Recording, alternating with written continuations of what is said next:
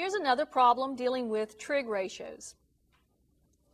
In the figure, let the measure of angle A equal 62 degrees and the side, labeled B, equal 140 centimeters. Find C to the nearest centimeter. In the problem, notice that A is labeled 62 degrees. We have C as the hypotenuse of this right triangle. We're given the length of B, which is the side adjacent. So we're looking for the trig function that gives us a relationship between an angle, the side adjacent, and the hypotenuse. And that trig function is cosine.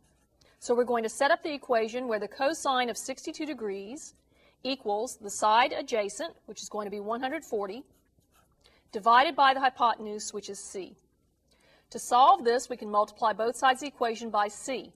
C multiplied times the cosine of 62 degrees equals 140. And then next, divide both sides of the equation by the cosine of 62 degrees to find out that C is equal to 140 divided by the cosine of 62 degrees. Using our calculator, we can come up with an approximate value for C of 298, and so the answer to the problem would be 298 centimeters.